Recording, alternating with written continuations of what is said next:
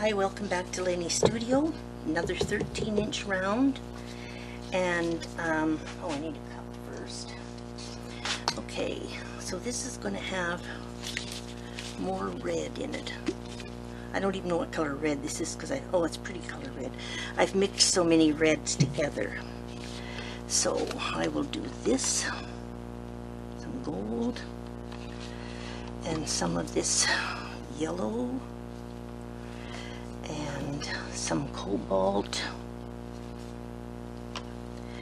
and some of the bright yellow, and some more of the, oh, I'm going to put a little bit of burgundy in here. Okay, is that enough? I'll just put a little bit more burgundy. Okay, and then I'm going to mix these two also like I did the last time. Try and mix it up from the bottom a bit there. All right, let me pour this out. I hope that's enough paint. That burgundy looks so dark. The blue has just disappeared.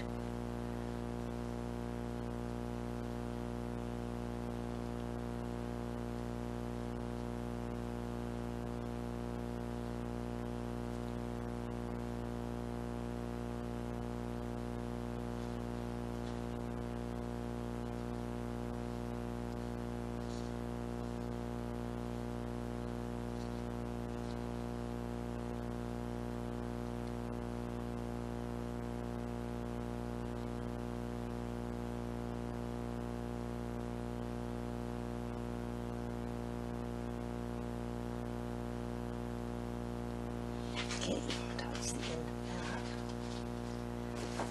that. Alright.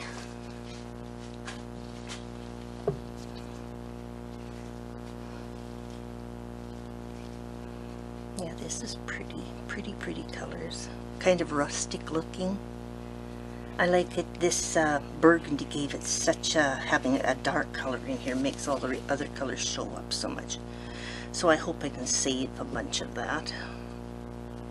There is some towards the middle that's giving a nice bit right here, so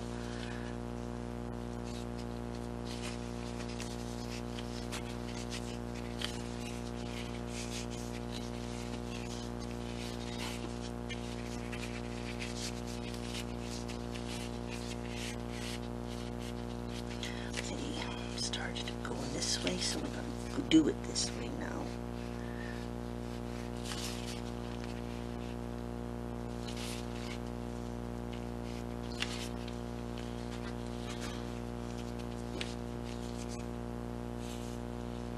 I don't want to lose that burgundy because I really like the looks of that, but I don't think I will lose it. I think it's going to be just right.